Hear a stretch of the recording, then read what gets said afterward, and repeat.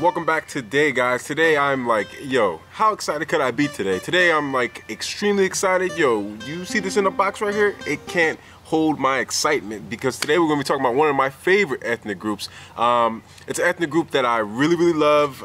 Yo, maybe I should do a little dance or something like that. I don't know, because I love these people, and I have a big fascination with the people I'll be talking about today. So let's get right into it. Today we're going to be talking about the Maasai people. The Maasai people are located in Kenya, in Tanzania, the countries that are in East Africa, and are nomad people that move from place to place with their entire cattle.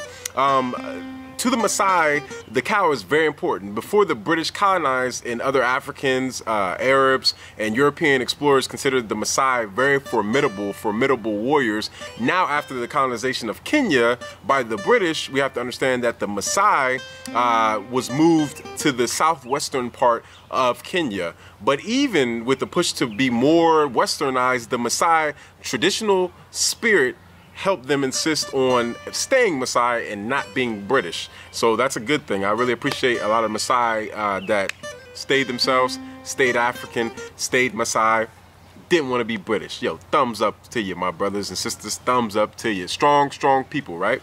So the Maasai are thought to have originally came from the Upper Nile Valley, and the Maasai have a story, and their story was passed down from generations to generation, in which the Maasai say that they climbed up from a broad, deep crater which was bounded on all sides by a steep, long cliff. And this is what the Maasai story of where they come, where they came from.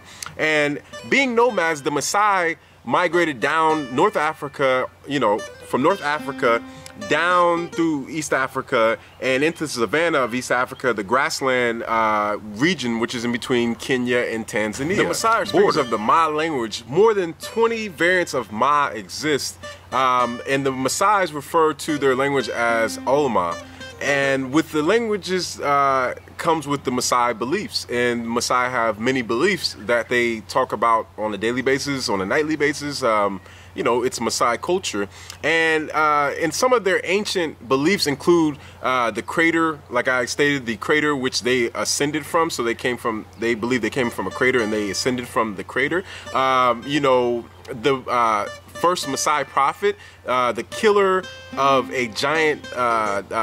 A giant who was killing Maasai herds and sheeps, as well as the story of two equal tribes, one consisting of all men and one consisting of all women. Now, if we talk about this myth, let's take a minute about this myth. Actually, I love all the myths, and as far as even the one with the giant and the man from the Maasai tribe that killed the evil giant that was killing the herd, and man, just beautiful stuff, right? Very mythical and very ancient stuff. But let's talk about a little bit more about the man and the woman tribes, right? So the woman tribes and the man tribes is one of the Maasai myths. So let's say in ancient times, long ago, in the Maasai tribe, the woman raised the gazelle and had elephants as their devoted friends. The elephants were their friends, became their friends, and the zebras would transport the woman's goods. So the elephants would clean the antelopes' corrals and bring the woman's wood to build the houses. However, the women would bicker and fight. I'm not saying all women do, but yo, these women were bickering and fighting, and they had quarrels, and one day the herds escaped. They left. They got loose, and as did the elephants. And because of this, the elephants left because the women were never satisfied with what they did, bringing them wood. The elephants would bring them wood, and help them build houses and clean for them, other animals' corrals and things like that. And the elephants are like, you know what? You lost your herd, and you're not thankful to us. We're out of here. I mean, I love these kind of stories. I love them because they're ancient and they're mythical, and I love them, right? So, excuse me. So the women, were all alone at that point. And on the man's tribe, that's the woman's tribe, right? So let's skip over to the man's tribe. For the men's tribe, the men raised cattle, sheep, goats, and would not, lose any of these goats or cattle or, any kind of animals that they had.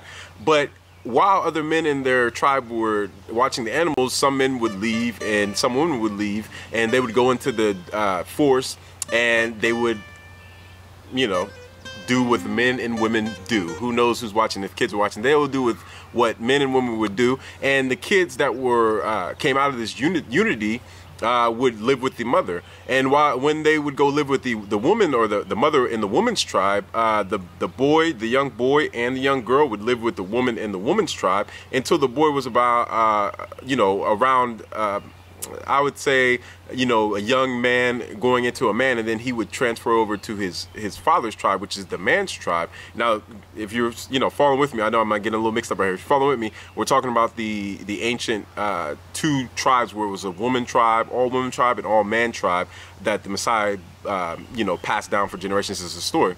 So, excuse me, you know, the woman tribe lost their herd. So as the women tribe lost their herd, they had to join and live with the men, and this is part of the Maasai's belief, and this is how woman and man in the Maasai community linked up together and created one tribe. Now, we must talk about the Maasai and what they believe. The Maasai are not Christians and they are not Muslims. They believe in their own traditional God, and the Maasai believe in Nkai, and that's the name of the traditional deity that they believe in, Nkai. And Nkai place them at the center of the universe, and Maasai believe that Nkai created the earth and the universe and everything, and chose the Maasai to be a chosen, you know, the chosen people. Nkai created 3 tribes, and one being Pygmy, which we all know, which I'll make another video about that, the really short, you know, African ethnic group, Pygmy, which he gave certain life surviving items to these 3 different tribes. Pygmy, there was another one, the Tob, and obviously the Maasai, and he gave life surviving items like honey and seeds, but the 3rd tribe obviously was the ethnic group was the Maasai, and to whom Nkai gave cattle, which the Maasai hold very dearly and love cattle and believe that cattle is everything, means everything, food, you know, milk, clothing, everything to the Maasai cattle is. And in the Maasai's belief, Nkai sent cattle which came to the earth sliding down a long rope linking from heaven and to, you know, the earth, so coming from heaven down to the earth. And for many Maasai, the center of the world remains, like I said, with their cattle. There's nothing more important than their cattle to the Maasai, which furnish, you know,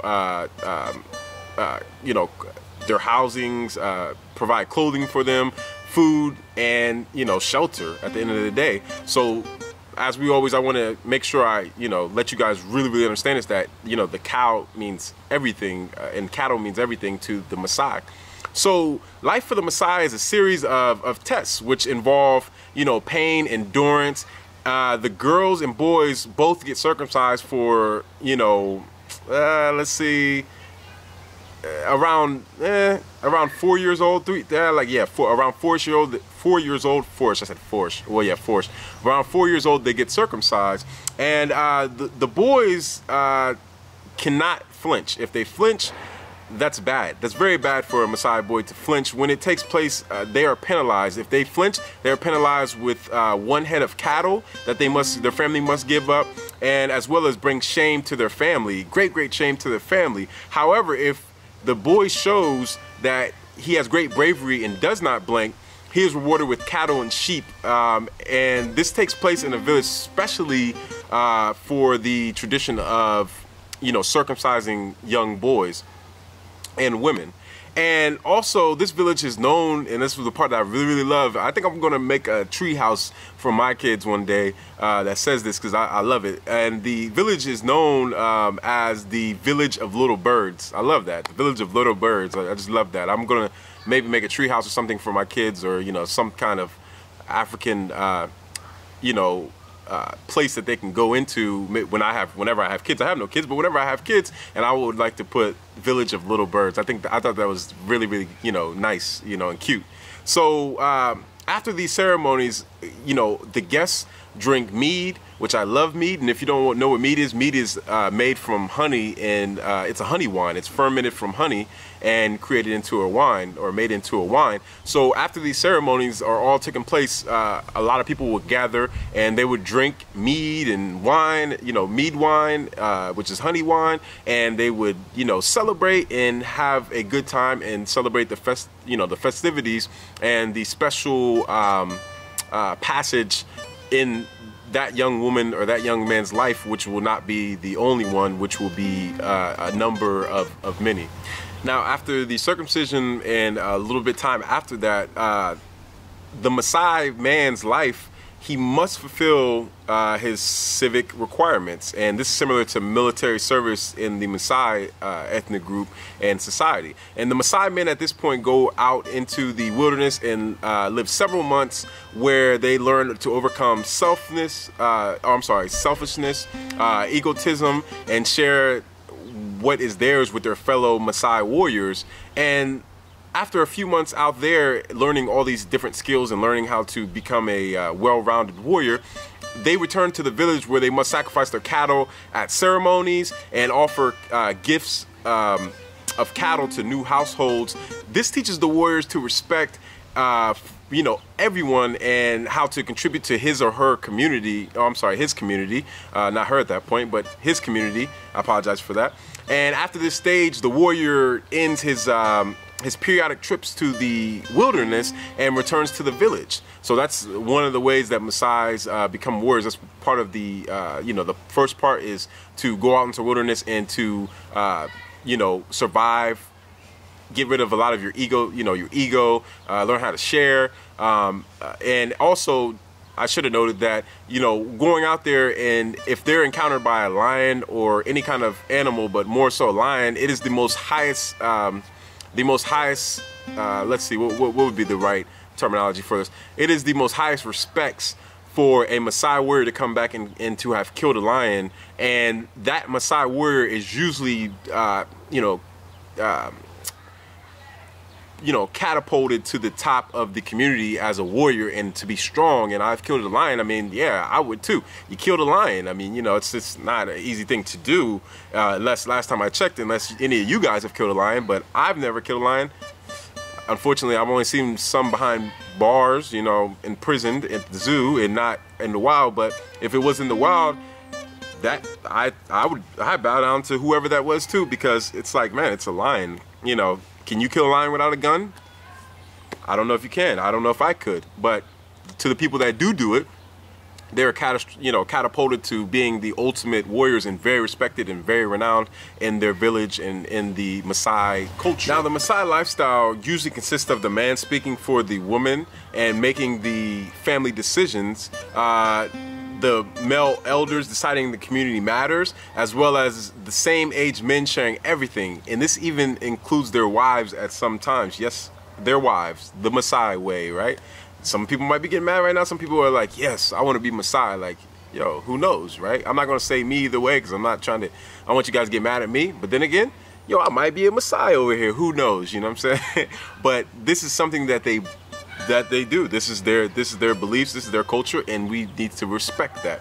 So women are promised in marriage before they are of that age that they're supposed to get married. Daughters can never be near their fathers when their fathers eat, because that is disrespectful, and that's another story.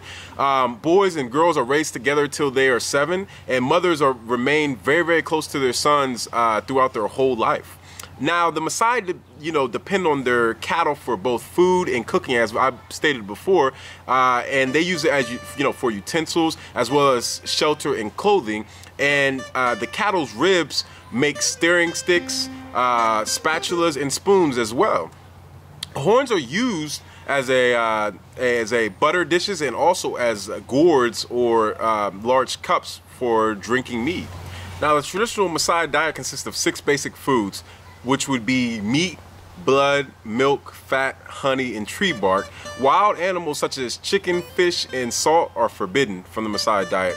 And allowable meats include roasted and boiled beef, goat, and mutton. Now, both fresh and curd milk are drunk, and animal blood is drunk at special times after giving birth, after circumcision, or while recovering from a accident. It may be tapped, exactly from the cow's throat, which would be warm blood, and I've seen it done before. And they tap the, right in the neck of the cow, and then the blood comes out, and they drink it straight from the cow's throat, or mixed with milk, and sometimes in instances milk and honey in some cases. Now, honey is obtained from the Toro tribe, and this is a prime ingredient in mead. And the Toro tribe is next to, one of the neighboring tribes of the Maasai. And this is, like I said, this is an ingredient for mead, and it's a fermented, fermented. Can we get the word out? It's a fermented beverage that the elders may drink as well. So in recent times, fermented maize, which is corn, and millet, yeast, or a mixture of fermented sugar and baking powder have become the primary ingredients for mead. Now, the Maasai generally eat 2 meals a day. 2 meals, yes, two meals, in the morning and at night. They have a dietary prohibition against mixing milk and meat. That's a no-no. Yo, you go to Maasai, you can't mix milk with the meat. So don't do it. No milk, no meat, same time, only milk, only meat. They drink milk for 10 days, as much as they want. Straight. Milk, milk, milk, milk, milk, milk. Maasai love milk, right? They drink as much milk as they want. And then they eat meat and bark soup for several days in between, when they're not drinking milk. So labor amongst traditional herding Maasai is divided. The man's responsibility is to tend to the cattle, and he must protect them, find them the best possible pasture for them to eat, pastoral land, and the best watering holes, while the woman raises the children, maintain the home, cook, and they do the milking of the cattle. They also take care of the calves and clean and sterilize and decorate the drinking gourds that the women make. And it is the woman's special right to offer milk to the men and to visitors that have traveled far and near, and that is something that the woman can do. Now, the Maasai are very famous for their clothing, as people know. I love their clothing a lot. Most people will know their clothing when they see it. They'll be like, oh, that's Maasai. Even though there are some ethnic groups that are close to them that are very, resemble them, like the Samburu.